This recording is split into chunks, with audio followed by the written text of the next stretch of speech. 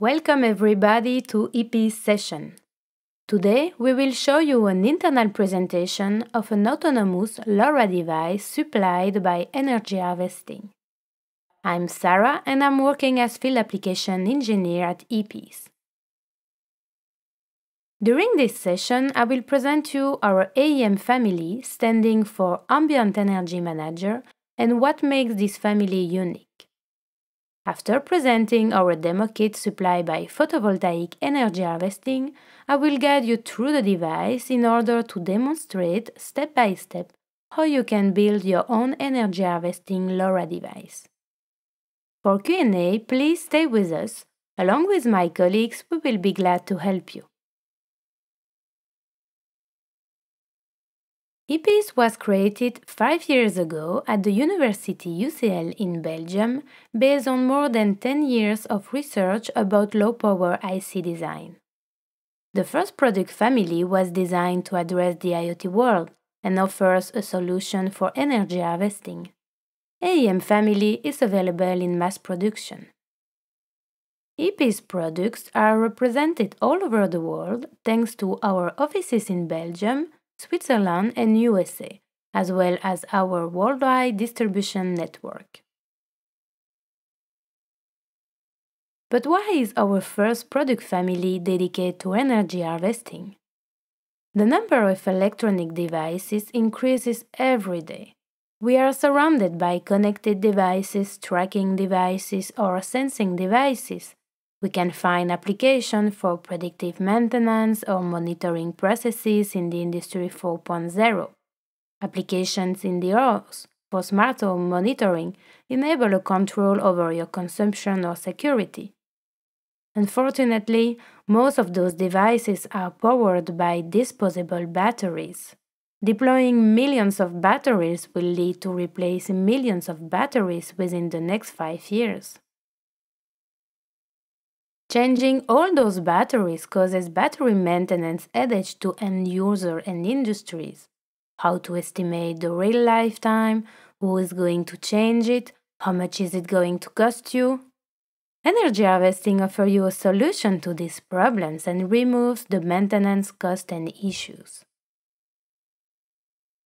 Indeed, energy harvesting is a new way of supplying your low-power application with available ambient energy. But how is it possible and what do you need to supply your hardware device with ambient energy? First, you need an harvester to transform the energy into electrical power. Each source requires an adapted harvester with a specific behavior. Then, you need a storage element to store the energy for later use. You might be wondering why you do need other elements to supply your hardware device. Because of those reasons. First, you would like to extract the maximum available power to optimize the energy harvesting. Then, you would like the system to cold start and even work at low voltage and low power. Eventually, you would like to protect your storage element. And optionally, you would like to integrate a converter to directly supply your hardware devices. All those functions are integrated in our AEM family. And how do we ensure to extract the maximum power? Let's take a photovoltaic cell as an example and look at its power versus voltage curve. This one is represented here in green and the blue curve is the current versus voltage. We can see a new graph below higher luminosity. For both cases, one can observe a maximum power point. Those red points are the ones we want to work at to extract the maximum power from the ambient source. All the harvesters present a power curve looking like a bell with a maximum. Their shape could vary, but they all share a maximum power point. This means that we need to work at a defined voltage, called here VMPP. Using a normal boost won't be efficient because you have no control on the working voltage and you may not even start since voltages are lower than half a volt. In order to start harvesting and extract the maximum, you need a cold start and a tracking feature. And how does this tracking work? By measuring the open circuit voltage of the harvester at a constant frequency. Indeed, the ratio between the VMPP and the open circuit voltage is defined by the harvester technology. Please note that this ratio is provided by the harvester manufacturer. At a constant frequency, the AEM gets disconnected to let the harvester achieve its open circuit voltage. And after measuring and applying the ratio, the AEM has a new working voltage adapted to the environment changes. Regarding the configuration, please note that the AEM family is a strictly hardware design. It is configured with IO pins and does not require any software. To summarize, the AEM extracts the maximum available power and manages it to the storage element with only 400 nanoamps internal global leakage. It cold starts from only 3 microwatts at 380 millivolts and enables the system to start from deeply discharged nodes. The AEM adapts its working voltage to extract the maximum power from the harvester. Eventually, the AEM protects the storage element from overcharge and overdischarge and provides two regulated output voltages to supply your hardware device. The complete family includes a product for each source with an MPP ratio and a frequency adapted. The AEM10i41 for photovoltaic sources, the AEM20i40 for thermal sources, with an external cold start circuit to start at 60 mV, the AEM13i40 for AC sources. In case of radio frequency, a matching network and an RF rectifier are required to provide DC voltage to the AEM. In case of low frequency, like vibration source or inductive current, an external rectifier must be added to provide DC voltage to the AEM. Support is provided by epeas, so please do not hesitate to have a look at our website. But what makes our AEM unique? The knowledge of epeas remains in its ability to design low power and low voltage circuits. We can observe the great work in the internal boost working from 50 mV after cold start, in the global leakage current of only 400 nanoamps, in the cold start condition showing the lowest power condition on the market, in its easy use and configuration, and its unique features. The BAL feature enables to balance dual-cell supercapacitor without any external leakage. The ZMPP features allow to work at a defined impedance instead of a voltage ratio. This feature is dedicated for TG harvester or EC sources. For all those reasons, the AEM is extracting and managing the available power with low losses and easy use. Please note that the internal structure is common to all AEM. MPP ratio and frequency have been adapted to the source in order to optimize the energy harvesting. Do not hesitate to visit our website for more details about our evaluation boards and documentation around the AEM family. And now let's look at the LoRa device kit.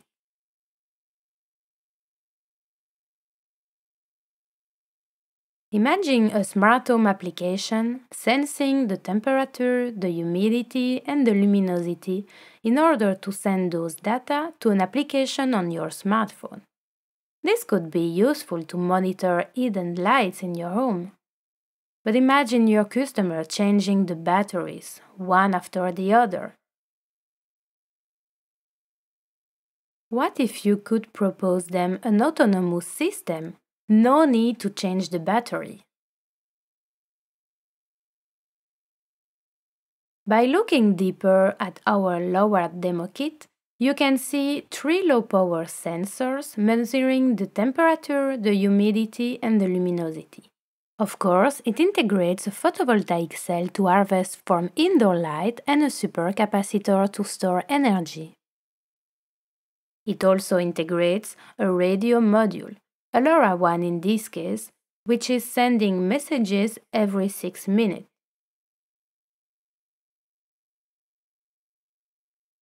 The messages go to the TTN gateway. Here the gateway has been registered by epeas to the Thing network. The gateway connected to the TTN cloud sends the data to the TTN application.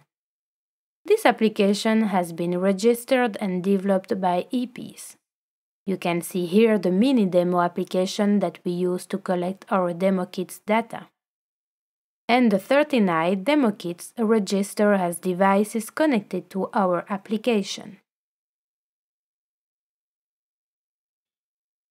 As soon as the device is registered, you can see its ID and the application it is linked to. The status here shows the communication happened 1 minute ago. From the TTN cloud, the smartphone application, developed by epeas, recovers the data. You can visualize the graphs of the storage element voltage and the sensor's data.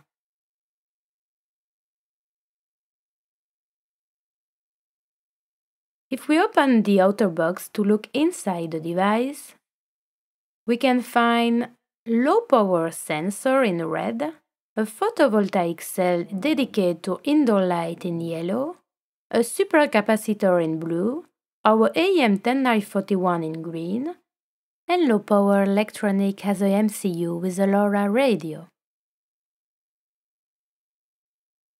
But how did we size the element? Based on the power load consumption, 50 microwatts, we calculate the energy consumed by the MCU, the radio, and sensors. We can estimate the energy that must be boosted in the storage element by integrating the LDO converter efficiency and the internal leakage current of the supercapacitor. From this boost energy, we can estimate the required power source from the harvester by integrating the time that the power is available and the internal boost efficiency. Eventually, we can estimate the energy that must be stored. Indeed, energy must be stored for the moment no energy is available. For example, during night if the light is the source. Assuming 8 hours of light and a supercapacitor with a 1 microamps internal leakage, we estimate the size of the storage and the power required at the source to supply the load at 3.3 volt. We define that the required autonomy is about 16 hours, considering the light to be back each morning. Starting from the average load consumption, we can estimate the consumed energy over a day. Then we integrate the LDO efficiency and the internal storage leakage current to estimate the energy that must be boosted. The power required at the source, including the boost efficiency and the fact that the light is available 8 hours per day, is about 210 microwatts. The energy to be stored is the one necessary during 16 hours. If the energy required over a day is about 5.5 joule, the one for 16 hours is about 3.6 joule. The supercapacitor size required to store this amount of energy between the maximum level, 4.5 volt, and minimum level, 3.6 volt, on the supercapacitor is about 1.1 farad. From the required power at the harvester, we can start looking at the adequate harvester technology for indoor light environment. The dye-sensitive cell is a good choice. The product from 3G Solar has been selected. Below low light luminosity of 300 lux, the required area to provide around 200 microwatts is about 17.5 cm², 35 by 50 mm.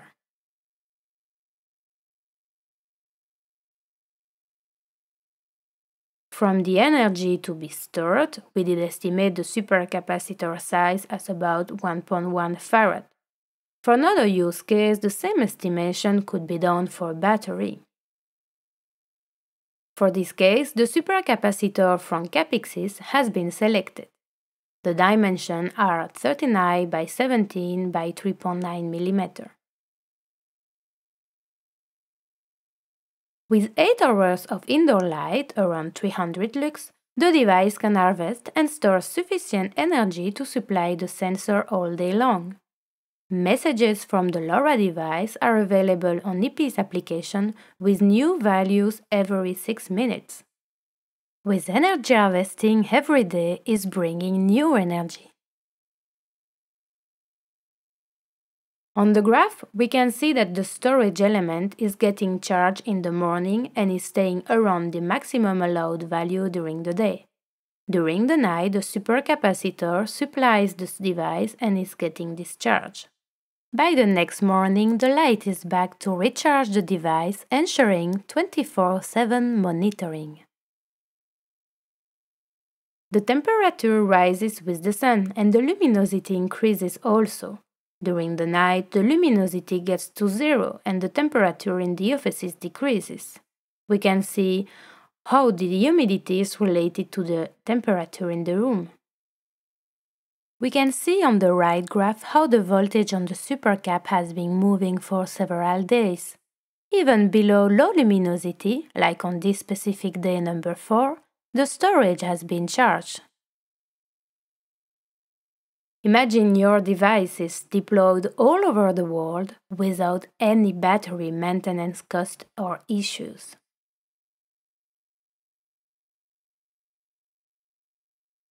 Of course, each hardware device shows different requirements and the element must be sized based on your expectation. The most important is to understand what you would like to supply in order to estimate the load consumption. Then define which converter to use and understand your environment to identify when the energy might be available. Eventually, choose which autonomy you need and when the source won't be available. The first step to size the elements required to supply your hardware device with energy harvesting is about the hardware device and what should be supplied. You must first wondering what sensor you would like to supply, for example, monitoring sensor, temperature, tracking, air quality, and much more. At what frequency do you need to sense the data and how often do you need to communicate? When the application must be working, is it all the time during the day, only during the working week? What processing would you like to supply and integrate to your device? Next step is about the voltage you do need to supply all these electronics.